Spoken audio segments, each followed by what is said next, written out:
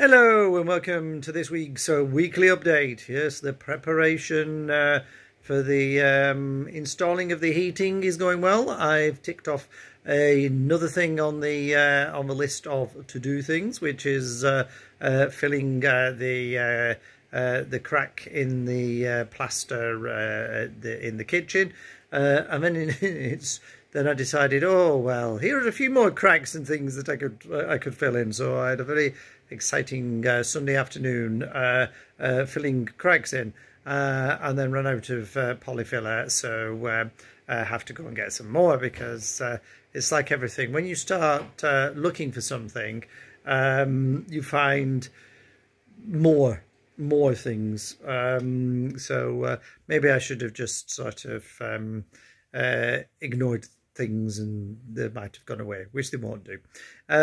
So I've now also got the form from the council filled in and paid for, and hopefully they're coming round to collect the fridge. So I've got Paul coming round to help me get the fridge downstairs, because I could probably get it downstairs, but then if I risk letting go of it and probably either giving myself an hernia, or it slides down and demolishes the front door, and then I need a new front door and all the other associated paraphernalia that goes with that.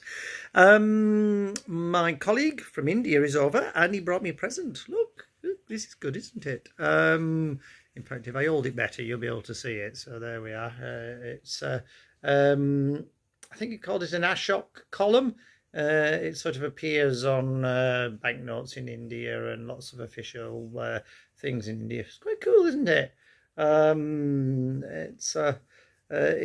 It didn't come in the box because the customs took the box away, but let him bring this in.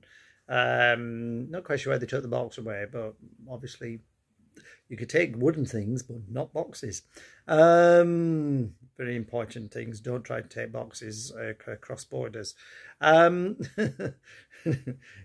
that'd be an interesting one, wouldn't it? So yeah, I'm glad they didn't just take this and leave the box. But it's quite cool. I like that. I like that. Look, there's little carvings of animals around the bottom as well. So until next week. Goodbye.